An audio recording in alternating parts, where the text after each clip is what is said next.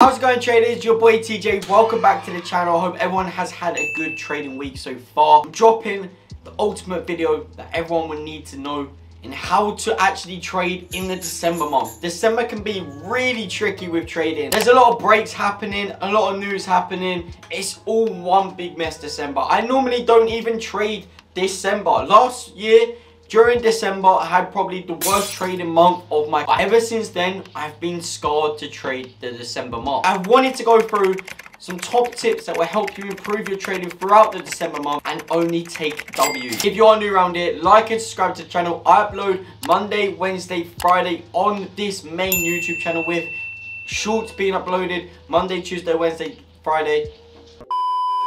Shorts being uploaded Monday, Tuesday, Wednesday, Thursday, Friday. Maybe even Saturday, Sunday, who knows? But content is popping. 2023 is going to be the level up, not just for me, but for you. Without further ado, let's get into this video, baby. Trading December can be quite volatile. The market may move sideways, might not. It's unpredictable to say the least. I traded it many years before. As I said at the start of this video, last year was the year where I just gave up trading in December. And I said I weren't going to trade this year. But I wanted to go on and prove myself wrong. This year I am trading in December month. Links in description. I've already taken a -2% on a trade this week. It's the start of December, so I'm currently down -2%.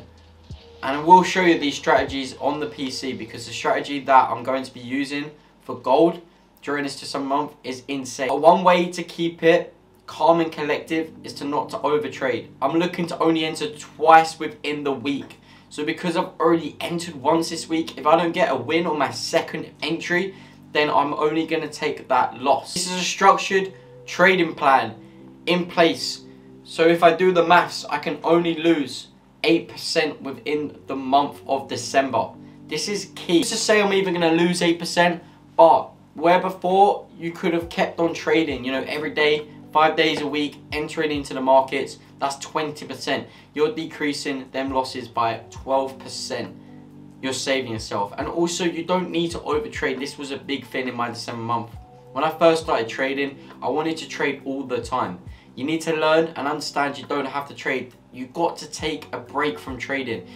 December is probably the best time to take a break. All the successful traders will be taking breaks in December. What's the point in trading? The best month of the year, everyone basically looks forward to December. Have a break. There's nothing better, which is why I'm also going to be uploading content all the time. And you need to watch content, grow your trading ability, your skills, your knowledge. Everything you need to know about trading is on this channel. And if you keep watching, keep growing, keep supporting, you can only develop your skills and become better. I don't need to worry about risk management. I know my risk management's on point. I enter the same lots, the same position, the same currency pair. I don't need to alter the risk at all. I keep my risk 0.5 to 1%. If I'm using a 10 pip SL and I might move my SL to 20 pips instead of 10 pips, that's why I took -2%. That's the only reason why I took -2%, because if I believe in the trade and I don't want to get stopped out through spreads, then I'll move the SL just a little bit more. It's up to you if you wanted to do this. I advise traders to not use 10 pip SLs at the start of trading. And if they are using a funded account, then just go and use 0.5%. There's no rush, but also remember, you as a trader need to make these decisions for yourself. You need to be comfortable with trading this amount of risk. You need to be comfortable with using the same risk every time. It's one of those things that you got to keep the trading plan and keep your trading disciplined to the point where every single time you trade, it is the correct way to trade. You handle your emotions by not entering more than 2 trades within that week. And for me personally, I just advise everyone in December just to take a break, relax, just watch content, just grow as a person, develop yourself, spend time with family. And then 2023, January, February, March, April, May, June, July, August, September, October, November, December, we're going hard. But without further ado, I'll get on the charts, show you the strategy I'm going to use for December. Bit of price action, some supply and demand zones. It's a little bit of something. It's basically how I trade. It is how I trade. So here we go. Simple analysis on this chart. We're currently on the 1H. You can see, and this is how you just literally trade. Previous highs up here from the previous sell-off at 2,077, which will be on a daily. But if we're going off here,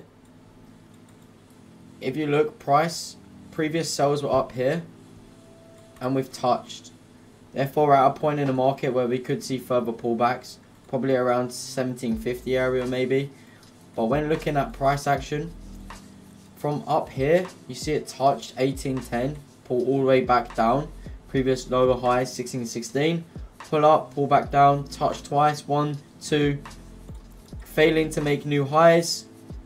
One last wick out for previous sells, massive sell off as a liquidity grab to the downside, and then straight into buys bullish market. And when you're looking at the supply and demand zone and price action, you can clearly see we are bullish uptrend at the moment. Clear rejection, which you could have jumped in sells. I didn't. It was on the Friday. I didn't want to hold over the weekend. But yeah, you could have jumped in sells, held for a stupid amount of pips in profit, and obviously made insane bank. Now, that's what you could have had. You could have even had something like this down here and made a 20 to 1.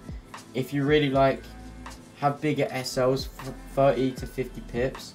Even if you're making 3-4%, if that's not like a 200-400k account, you're making 8-16k.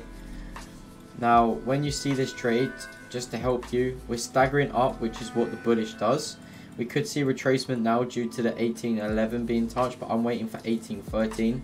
But if you're marking out this zone, this is the highs, this is the lower lows, these are the staggers down here.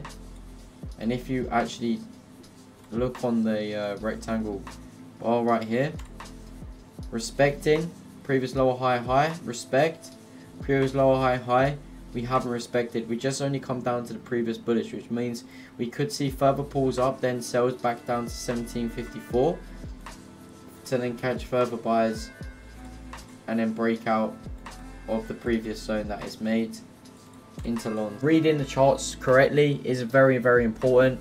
Obviously, you've got the 4H candle, you've got the 1H candle to go off as well, so you can look for better entries. As I said, 1753, the bullish, the body, sorry, on the lower high, but also you've got to watch out for the lower high as well.